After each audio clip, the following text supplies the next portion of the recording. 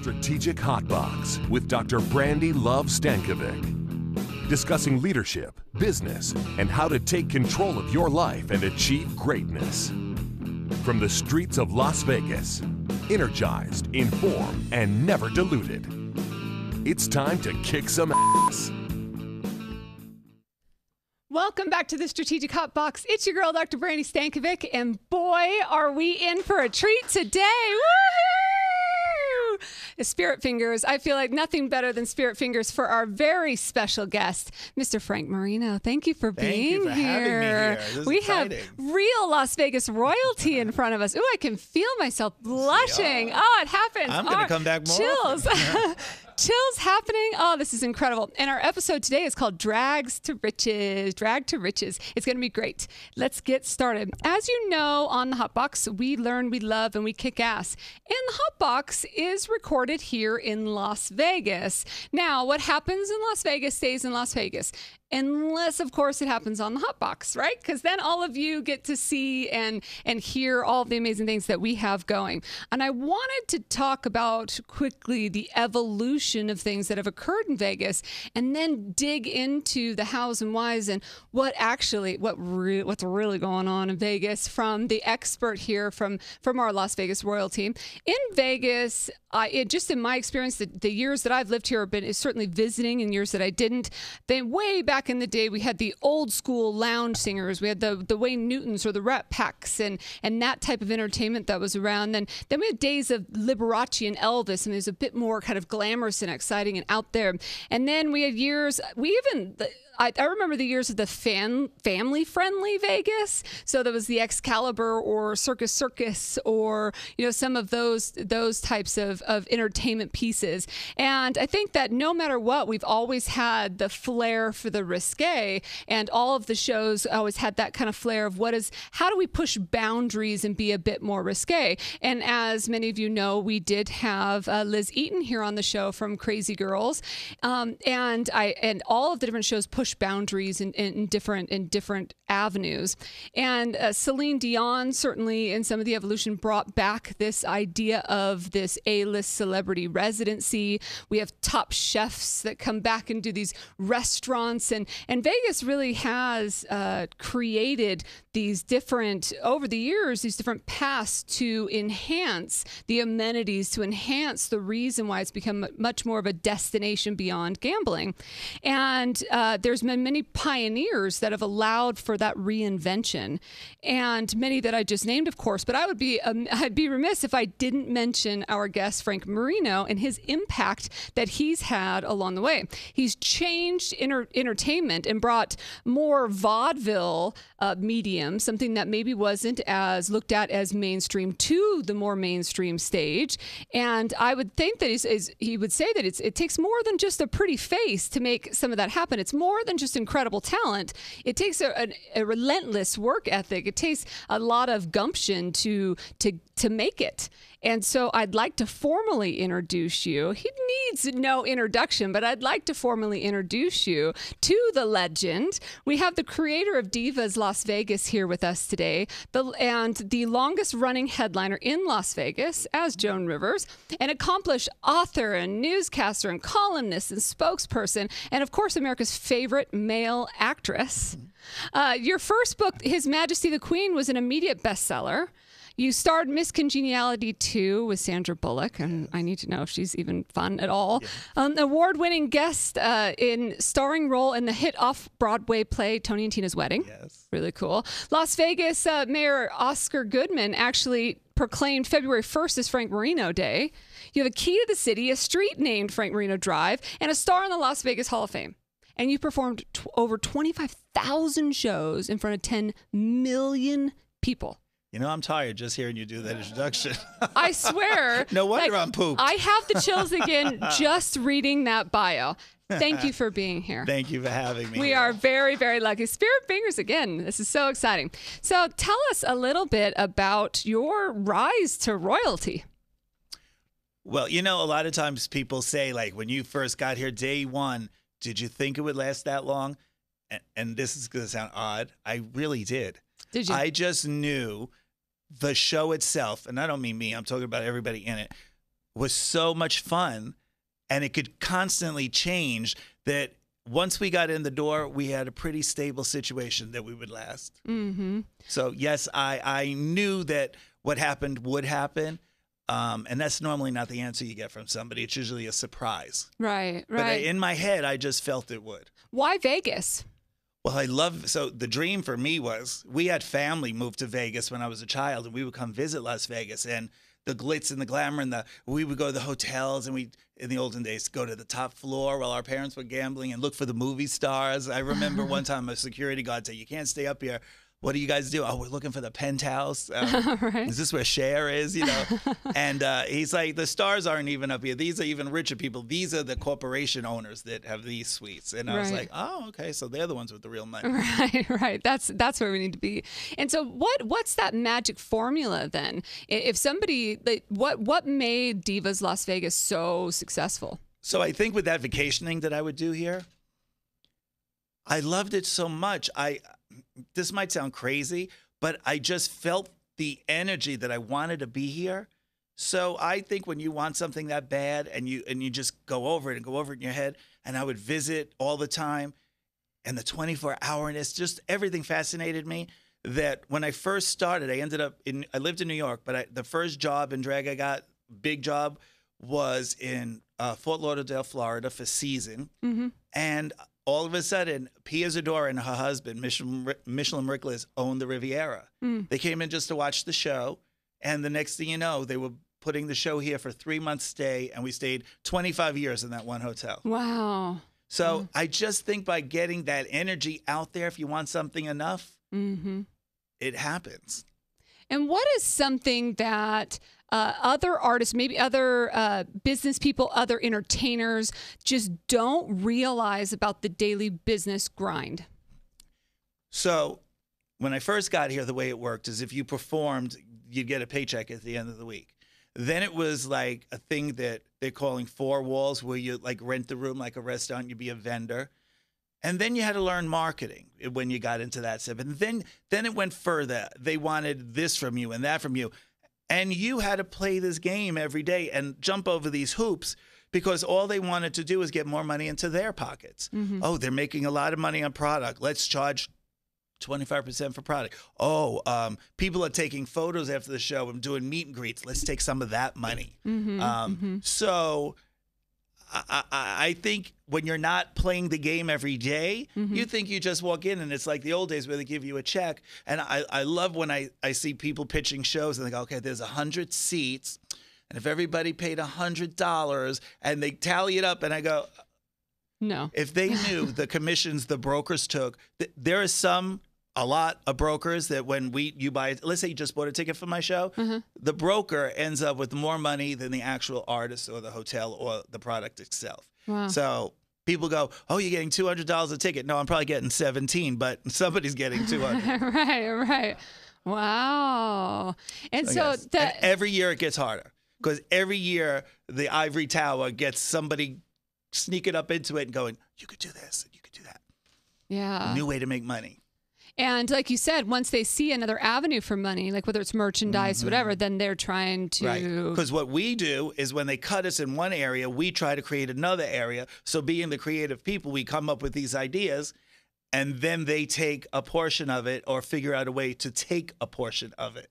So it's really strange. And our two major players in Vegas would be Caesars Entertainment and MGM. So when the executives cross-pollinate, and they do, you know how we made money here at Caesars, but now we have a job at MGM, and we go, how come you're not doing this? Do this. The bottom line's going to go up, and vice versa, the same thing. So pretty soon, the mom and pop shows like myself are really not going to be able to. Now, 90% of them fall. I don't think anything will last, because you need the hotel to want you there, invest in you. It used to be a lost leader, and now it's not. It's something they want to make money from. Really? And so when it comes to drag in general, have you seen an evolution of the acceptance of that in Vegas, or the glamour of it in Vegas? Yes. And I have to be honest, since I had a show in drag, I lived in an ivory tower for 25 years, because I was the person then in the Ivory Tower. I didn't know what was going on outside. And like what I was doing here and getting applauded for, I could get beat up or killed somewhere else. So the time has changed, but now I'm finally seeing what went on downstairs on the floor. And it's still there. RuPaul has really put it in the mainstream for television, but it's still not where it should be. And it goes in and out of cycles, like Tootsie and Mrs. Doubtfire and Tu Wong Fu and Birdcage. Anytime one of those movies are in it, and you see your favorite stars doing drag, it becomes acceptable for that group. You know what I'm saying? And hopefully it'll keep being like that. Like I did the movie with Sandra Bullock, Miss Congeniality 2, and the ending scene was all about drag, where they came into my showroom to find the killer. And, you know, it was just another movie that used, it's always fun. People always love it. And if people could just loosen up a little bit more, I think that everybody, I had Marines come out of my show and go, my wife dragged me here, I'm not going to lie, no pun intended. I had the best time. And you changed my viewpoint on the whole situation. Oh, that's amazing. And have we, in the 20 years that you've been here in Vegas, 35 years. 35 years that you've been here in Vegas, has it changed enough? Has it changed that much? It's changed. I'd like to think I was a big part of that change. But I know there were people before me, like, you know a lot about Stonewall in New York. When Judy Garland died, it was illegal for people to do drag. And all these drag queens were at a bar called Stonewall. And there were riots and everything. Wow. And they're the ones that opened the doors for us to be able to do it. We opened the doors to get it into casinos and let mainstream. RuPaul got it onto television. So it is constantly growing like that. Right. But I wish it would grow a little bit quicker. Yeah, and that's the unfortunate piece of it is that it's been around for as long as it has, and yet it isn't as mainstream as it could be already. And if you want to really go back, think about Kabuki with the makeup and everything. Think about Shakespeare. No women were allowed to be in the play, so the men had to be. So it really goes back further than you just consciously think every day. It's got a history. Yeah, it's in the classic, sense. But yeah, you're right. Remember Milton Berle used to have every Tuesday night. One of his skits were in drag. Geraldine Jones, Flip Wilson had his character. I mean, if you think Archie Bunker's Place, there was a cross-dresser on that show that had a recurring role. Wow. So even as risque as that show was, yeah. Wow. How did you take these acts or something that some people in the audience being dragged to or whatever end up becoming so relatable? How do you do that? I don't know if I consciously figured out how to do it. It just happened. But I used to get angry because every time we do a TV role, the casting agent, not nowadays is on a computer, but you would have to show up for an audition. But we were always asked to play like in the sitcom Barney Miller is inside a jail, if you ever saw that. And there'd always be a drag queen hooker. We were always the hookers, in the jail scene to talk to somebody else. And then the parts have evolved and they got bigger and they got more important. And that's what I was really like pushing and fighting for. It was like when black people said, we're not going to just play maids. We want to be the owner of the house and our maid is going to be like Hazel, she's going to be white or whatever. So that's what I kind of did with the I kept pushing to get better roles for us. And that's why I say I'm America's favorite male actress. Yeah. I love it. And when you see a performer, somebody that you've been, that recruited or asked to be a part of your show or anything, how do you make that selection? How can you tell this person's going to be great? I always said I feel like Eileen Ford. And those of you who don't know who that is, she's the owner of Ford Modeling Agency. She probably gets 1,000 inquiries a week. And 1 or 2 models end up on her roster per year, new. Because it's such a hard field to get into. That same thing with me. People, and now doing the show so long, the people that I use are really incredible. So if I have somebody new, they're going to be very young. They're going to have to be as good as this person I had for 20, 25, 30 years, And that's what's making it more and more difficult. And I was lucky enough to get this handful of great talent that we've all been together since the beginning. A few leave, a few come, but I have my basic core of these really talented individuals. Also drags moving from what we do with the character to more just generic. So a lot of the pictures that they show of me is just femme fatale, just Frank Marino and I call it generic drag, like that. I started as Joan Rivers, but I actually like doing the femme fatale more because it's creative. You can make what you want. And unfortunately, I'm in a lookalike show, so I have to throw the Joan Rivers in there. Sure. But I like this part. But this is what's becoming more and more, like RuPaul's just RuPaul. That's what's coming more and more. The celebrity lookalike portion of it's sort of fading into the background. Okay, interesting. And how can you tell right away that the person is just not going to connect with an audience or doesn't have that thing? Is there a quality like that? Yes, and and unfortunately, I'll say I do that. See it. I say you'll probably be great in years. I just don't want to. I don't have the time to work it. You got to come to me ready. But I look at pictures of me in the beginning, and it was not such a good sight. I thought I tried Bette Midler one time, and it wasn't a sure bet. I could tell you that for sure. And what's probably been the biggest kind of growth that you've seen in yourself over the years? I still learn every day. I literally will go into the other room and see the young kids and go, how you doing that? How do you do this? You know what I'm saying? And I learn to this day. The problem is when people in any job stop learning and think you know it all is when you stay stagnant and then you fall. Any mistakes along the way that you're willing to share? Every day. Every day I do something that I go, I shouldn't have done that. But if I didn't do it, all the things that were successful wouldn't have happened either. So you got to be willing to take a risk. You got to be, like you said earlier, putting the work in because it's show business. That business part is a big part of that whole situation. So you got to be good with your money. And now I know why a lot of entertainers don't want their children going into it because it's so much hurt and ridicule. And now with Facebook, if somebody doesn't like you, they have no problem. You know what I'm saying? You could be a Barbra Streisand, the biggest star in the world, and they go, she can't sing. Who does she think she is? Why does she want to produce? It's like people just take a rest and either watch her or don't watch her. You know? Right. Yeah. We're not tying you down. You bought the ticket, and Barbara, you paid $2,000 for it. So have fun. Right.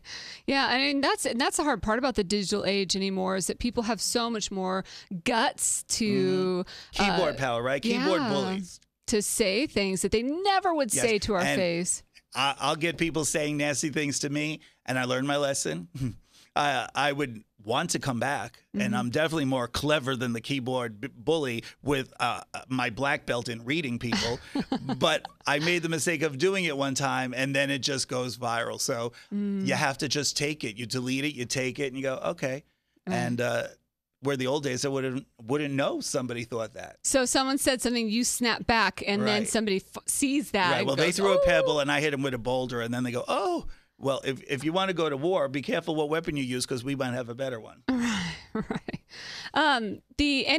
So this is a really important question. Do you have what's your best makeup tip? Oh, my best makeup tip?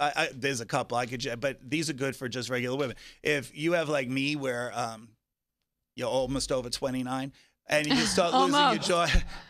We didn't need any background laughter on that one.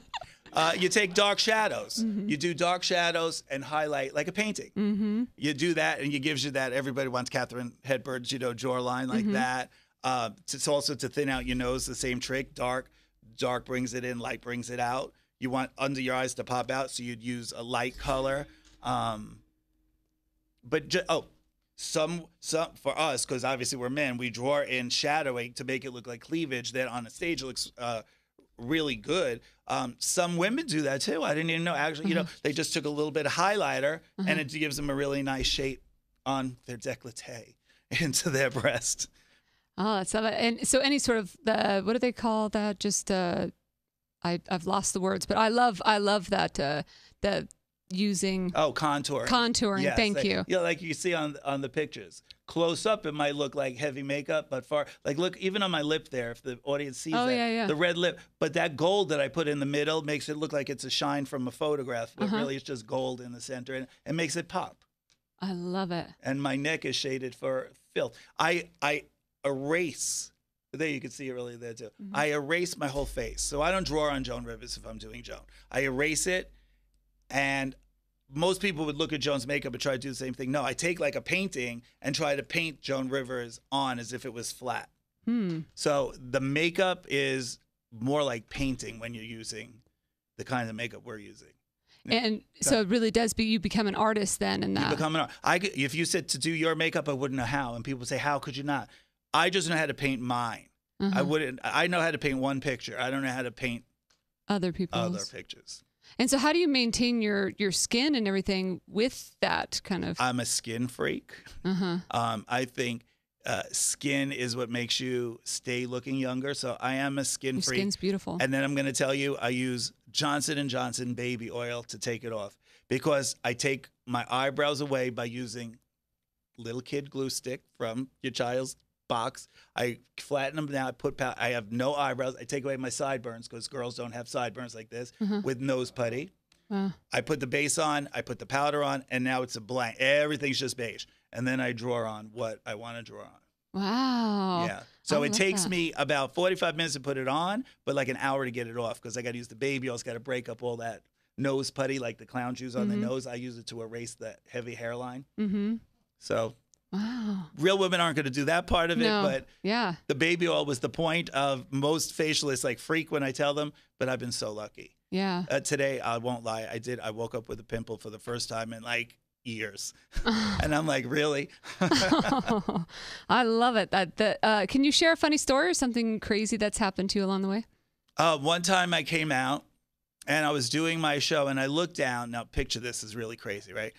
And I see my family doctor from New York. Now, I was from New York, right? I said that earlier. And I was Long Island, so it was a very small town. Everybody knew each other. I see my doctor. Then I see the mailman.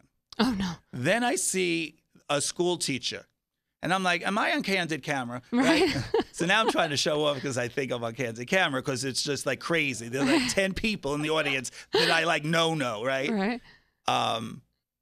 What it was the Knights of Columbus there. I had a trip to Vegas and all the people from Oceanside where I came from wanted to see my show because they knew I had the show. So so here I am thinking, surprising me, and it was just a little reunion from New York. Oh, that's cool though. Did they love it? Oh, they had a great time. It was real, and my of all people, my drama teacher was there, so that was really interesting. So, what makes the best looking drag? What kind of man makes the best looking drag queen?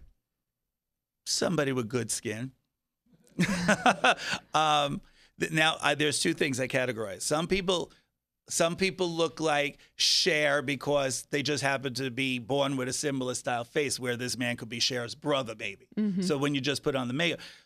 But then there's good drag queens. That's a good lookalike because you already got the basics. A good drag queen could erase everything and become 10 different people because their artistry and their makeup, the way they do it, and their persona and their way to study videos and CDs and emulate every little detail of these people, Celine Dion with the chest pounding, and they become caricatures of themselves. Diana Ross with the big hair, Celine with the pump, each person Bette Midler has a very fun walk she does. So you got to learn all those things, and some good drag queens could do it all. Can just do that. So really it's about the entertainment side. It's about the and I always say this, if you're in my show and you're doing Tina Turner and you don't look too much like Tina Turner, but the audience is loving what you're doing, I'm selling apples, but if they're buying your oranges, keep going because I just want the audience to have a good time.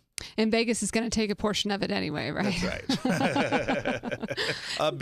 The majority portion. Can you give us a bold action or share kind of a takeaway if somebody could walk out of here and start doing something differently, advice from you? Okay, ask me that again. So some advice from you if they could walk out of here, it's like a big kick-ass takeaway. So they could go be a Cher impersonator? Just be better at the things that they do, or use some of the things that you've learned along the way to not make some of the same mistakes. From a business perspective, I think you need to really look at your contracts. You have to be able to say no, but you have to be able to walk away if you say no. So if you're going to call somebody's bluff, make sure you're willing to take the consequence. Be able to be quick in your thought and your question. People would have, this is a tip and I tell people, when they come up to me and they say, I was thinking of possibly putting a new character in. I go, let me just tell you something for the future. No, you can't put the new character in, but here's what you're going to learn the next time you can. When you stop and you break and you keep stopping like that, you give somebody like me enough time that I've already figured out how I'm going to tell you no. So you gave me that opportunity to let you go through this 15-minute and then I said no because I've already rehearsed in my head how I'm going to do it. So become the person that has that quick, if you fire at me and I don't expect it, then you got to have a better chance. So rehearse it. Know how you're going to do it. And don't be afraid. Because if you really feel you deserve it and you're good enough to do it, come in with that confidence. Come in with the confidence. I love that. And the contract advice is so good. That being there, pay attention, eyes wide open. And ask if you don't understand what that means. You know, because some people leave a show or leave a company and they can't do what they do for a period of time.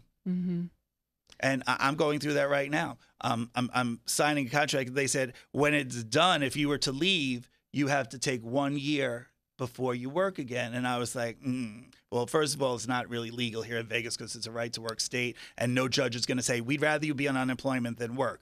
Right. But if you could enforce it and you can in other states, why would you do that? Right. You say either I walk away now so you don't get me at all, or you take a chance and let me have the job. Right.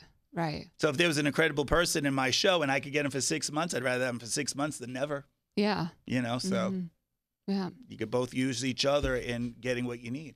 So when we were talking about questions prior to this, and you said I could ask anything, you slipped out and said, you know, boxers or briefs. So now I have to ask that question, boxers or briefs? Neither, commando. Oh! What a beautiful way to end that. So if people want to get a hold of you based on that new information, if people wanted to get a hold of you or learn more about your upcoming shows and fun and things that you have going, how would they do that? My website is frankmarino.com.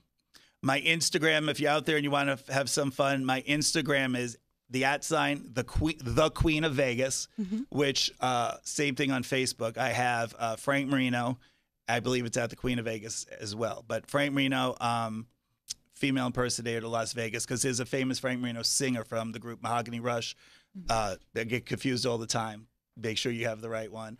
And if you're an impersonator out there and you do somebody really fun, I'm looking for a Taylor Swift. Ooh. So let me know. We're looking for you. And also a Selena. I'm looking for a Selena as well. Selena and Taylor Swift. Yes. All right. So I throw that out there. Thank you. Thank you so much for being here. Thank you. I'm so glad. We're going to get it and take it all. I'm going to wrap it into I'm going to try to wrap it all into a top 5 kick-ass. But thank you so much for being here with us. And look for me, because in the middle of August, we are opening a brand new show at a brand new hotel. I wish I could say it now, but I didn't sign the ink yet. But as soon as they come up with the right amount of zeros, I will be putting that my thing on there. So, but August for sure. Very soon then. Sounds perfect. Thank you so much. No, thank you so much, Brandi. Hi, I'm Brandi. This is a shout-out. I love you. Let's talk about some top 5 kick-ass. As you know, this is my favorite part of the whole show, and especially when we have a special guest like Frank Marino here with us today. It's hard to pull it all together into a top 5, but if we could, let's do it. Number 1 is to dare to reinvent. If there's ever a person that has done reinvention over and over and really pushed that, it's Frank, and he's done it here in Las Vegas. He's done it with the types of shows, pushing the entertainers that are around him, and then creating and transforming what's happening in entertainment here in Las Vegas as well. So dare to reinvent in the businesses that you are in the organizations that you work with as well. Number 2, rise and grind. I think that we talked about from a business standpoint, don't be afraid to put the business in show business, right? I mean, it's the fact that you have to put in the work, that anybody that thinks that I'm just so pretty or I'm just such a great singer, that's just not enough. There are a lot of talented people out there. It's the people that work hard that really are differentiated in entertainment and in all industries, in leadership as well. Number 3, it's see the sparkle in others, and whether you have that gut intuition of just the experience of knowing when someone's got it, or just understanding when you can be there for somebody else and seeing that somebody has some sparkle inside and how you can help pull it out of them and push a young person in becoming more experienced, or being loyal to that group that has been with you all along. And number 4 is really about entertain. I love the way that Frank framed it for us today in saying that at the end of the day, it doesn't matter if I'm selling apples and you got oranges. If the audience is loving it, then go with it. Go with what you got. Give the people what they want. Entertain. Know what it is that your strengths are and be ready to be nimble enough to be able to entertain on the fly. And finally, number 5 is to be fabulous and be you. I think that we lose sight of that authenticity of ourselves and try to conform to whatever it is that, social stigmas or things have created for us, instead of just being comfortable in our own skin and saying, who am I and how can I be more me and be the fabulous me that I'm intended to be? That's our top 5 kick-ass. So thank you again to Frank for being here with me today. And head out to his social media and places that he was talking about as well. But of course, you can hit us up at thestrategichotbox.com or at Strategic Hotbox on Instagram and at Brandi Love, BRANDILUV, at Instagram and Twitter. And we will post all of Frank's information out on our sites as well. Until I see you again, get out there and kick some ass.